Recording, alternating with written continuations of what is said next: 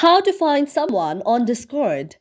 If any day you are a Discord user and you would like to find someone on your very Discord account but do not know how to do that, then just follow the following steps.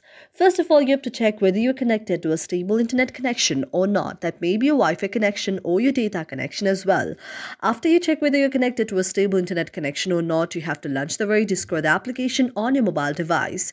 For that, you can directly search the Discord application on your mobile device, or you can manually search the Discord application by scrolling left or right. After you find the very Discord application, you have to tap on the very Discord.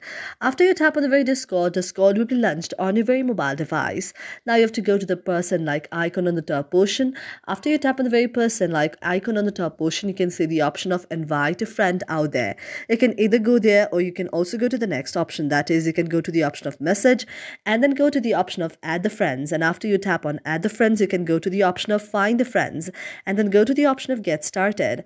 After that, you can also enter your phone number out here, and after you tap on your phone number out here, you can go to the option of next, and there will be shown the various type of contacts that are on your mobile device and the person who have the Discord account out there.